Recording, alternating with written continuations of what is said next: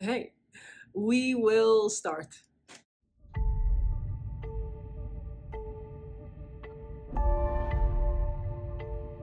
Ooh, I'll read to you. This video depicts all 13 billion years of time unfolding on a 10-minute scale from the Big Bang to today. Every passing second represents 22 million years. On this scale, humans do not appear until the last fraction of a second. Okay.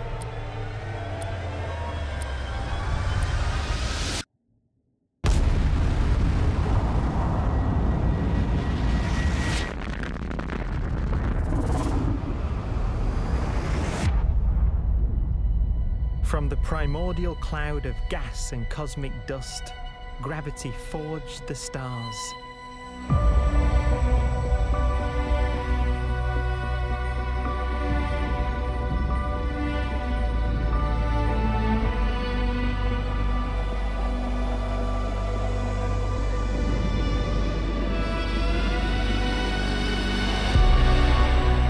Gravity connects star systems together in vast galaxies and steers them on their journey through unbounded space. I know this voice.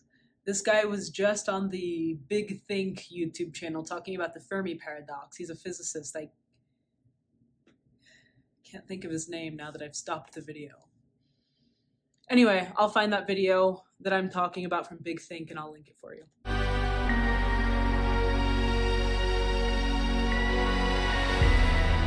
The relentless flow of time has driven the evolution of the universe and created extraordinary wonders.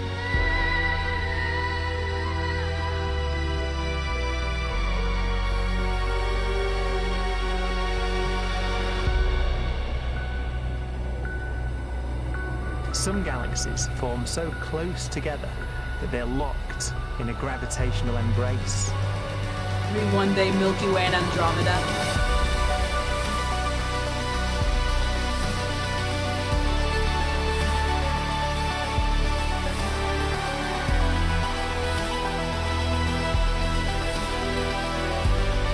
What a magnificent sight it would be. Brian Cox is what he's called.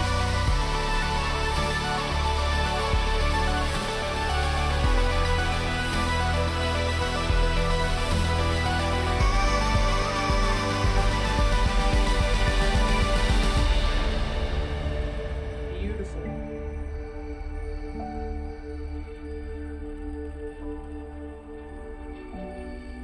As it evolves, the universe passes through distinct eras.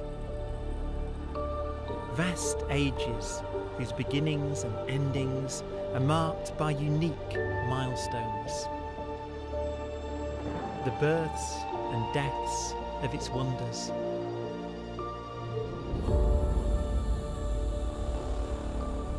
We are the product of a grand evolutionary sequence, cosmic evolution, about which we are only occasionally aware. Have you guys seen the Pale Blue Dot video by Carl Sagan? That's a good one if you haven't. Similar subject.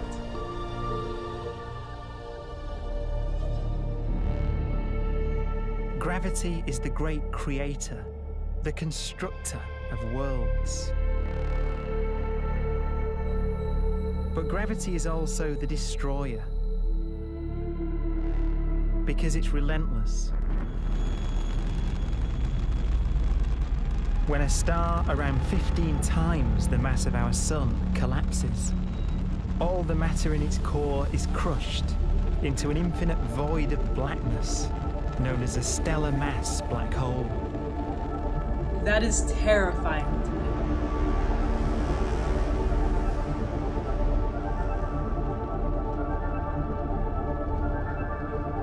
What a visual.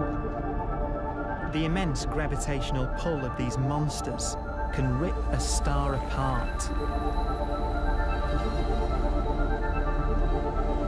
They tear matter from its surface and drag it into orbit. It looks like an eye with a dark pupil. This superheated matter spins around the mouth of the black hole, and great jets of radiation fire from the core.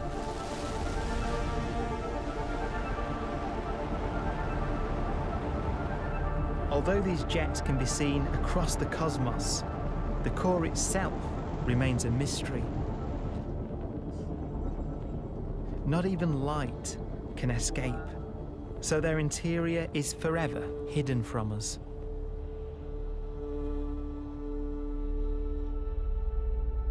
Throughout a star's life, there is a constant battle between energy pushing out and gravity pushing in. When it runs out of fuel, the star collapses and then explodes with the brightness of 1 billion suns.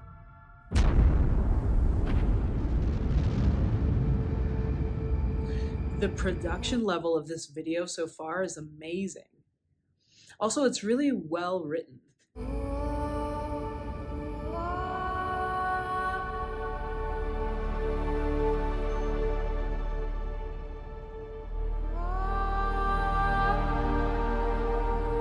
As the star is torn apart, it will fire out into space all the elements that it created in its life and death. These are new stars forming from the elements blown out by supernova explosions. New stars being born from the remains of dead ones. And it's from this universal process of death and rebirth that we emerged.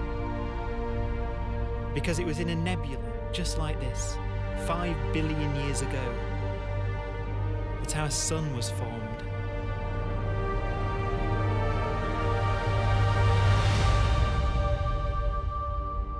Clouds of hydrogen collapse further and further under the force of gravity, and the life cycle of a new star has begun. A star was born that would come to be known as the Sun.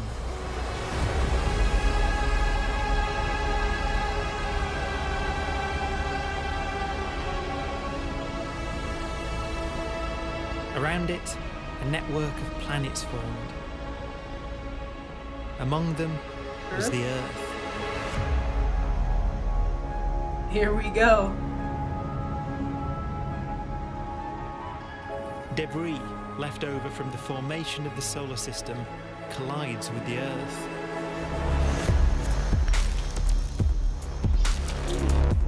Music shift and everything.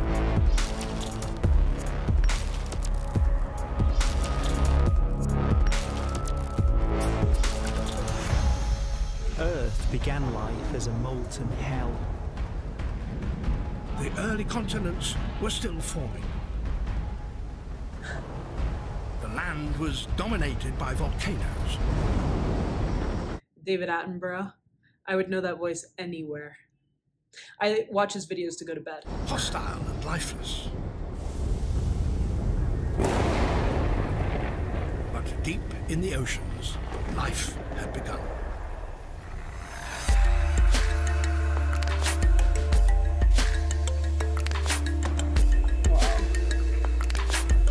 The latest theory is that chemicals spewing from underwater volcanic vents solidified and created the conditions needed for the first cells to form. It's amazing to think that complex organisms come from that.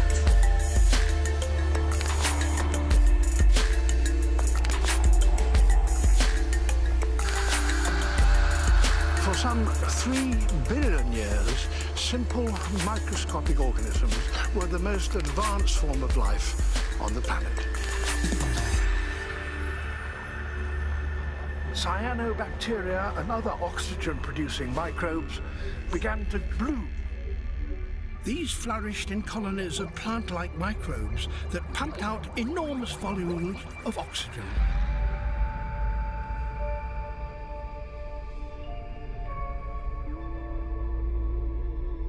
And it was this increase in oxygen that was the key to the rise of the animal kingdom.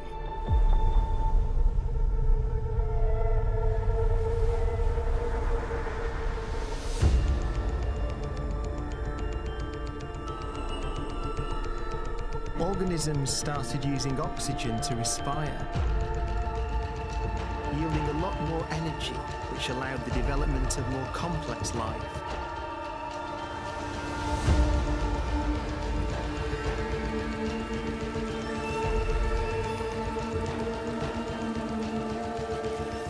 Just before complex life appeared, the world was in the grip of the biggest ice age in its entire history.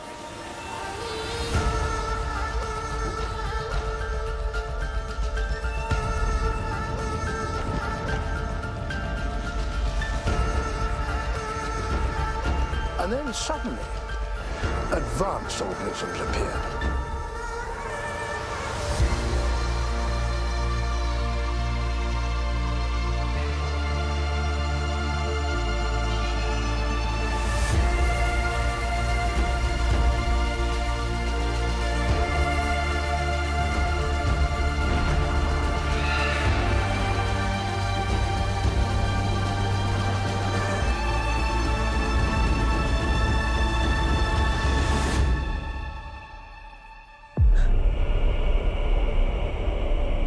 Amazing.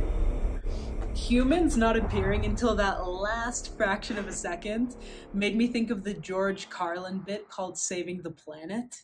If you haven't seen that, I will link it for you. But in that, he talks about how this planet has been here way longer than we have and will probably be here way after us. How long will it be here? I don't know. That kind of depends. But anyway, this is from a channel called melodysheep. I'm going to make sure to link the video and the channel in the description for you in case that they have any other videos that you're interested in. And if they do and you want to recommend it for us to watch in the future, just let me know the title. Other than that, it's kind of mind-blowing. Also, it gives a weird perspective to me to think about how much we know of the universe is just speculation and hypotheses and theory, and how much we still don't know and might never know during our lifetimes. But back to that George Carlin saving the planet bit, and then the planet being here long after us. Sometimes when I can't sleep at night, and I'm not thinking about the embarrassing things I've done, so the other half of the time, I consider how if an asteroid killed the previous life forms on Earth, then who's to say that there's not going to be, or that there couldn't be, another unforeseen black swan event that starts the whole thing over again? And then I wonder how much of this, us, the universe, existence, is cyclical. I don't know. I probably will never know. But then existential thoughts start coming in, so I'll just leave it there, because that quickly gets dark. But whenever I feel that I'm focused too much on something specific in my life, watching these types of videos always gives me the perspective that it's not that serious, which I do like. So for a literary recommendation, we talked about Brian Cox being the narrator. And in a video we watched, I think it was the Fermi Paradox. It could have been about simulation theory. I was recommended a book from a subscriber called The Planets by Brian Cox. And it was easy enough to read. If you like Carl Sagan's books, I would say that it's very similarly written and digestible. I'm going to link that book for you. I have to be completely honest though, I got about 3/4 of the way through that book and I lost it in an airport and I never finished. And I probably won't finish because I feel a little bit stubborn about buying the whole book again just for the last 1/4 of it. So if you want to give me spoilers, go ahead and do that. But if you have another book that you want to recommend on any topic of the universe, that's kind of broad, feel free to do that in the comments. Other than that, just thank you for watching with me, and I'll catch you in the next.